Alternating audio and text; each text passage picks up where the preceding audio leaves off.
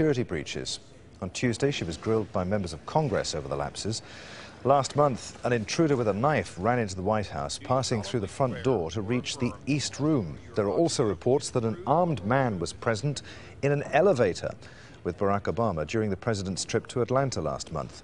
At the congressional hearing, Pierson said the incidents had damaged the agency's reputation.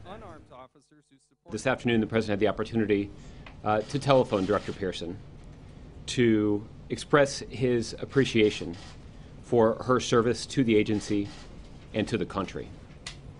She dedicated more than 30 years of her life to the United States Secret Service and to the important work that they do over there. Well, now from Al Jazeera's Shihab Rattanzi, who joins us live from Washington, D.C. Just hours ago, Shihab, the White House had confidence in Julia Pierson. So was she pushed or did she jump?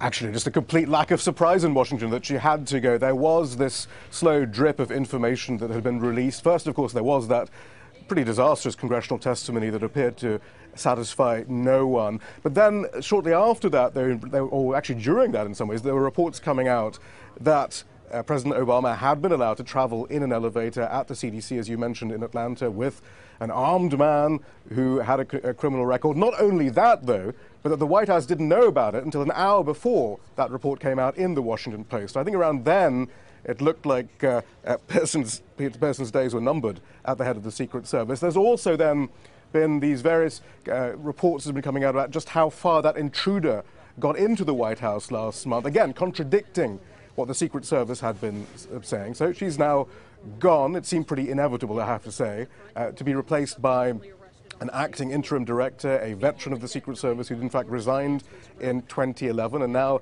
there's much hope that he will be able to oversee some sort of reform in the Secret Service. But one has to remember that Pierson was brought in to reform the Secret Service as well, following a series of scandals involving Secret Service agents getting drunk and using prostitutes while supposedly protecting members of the government.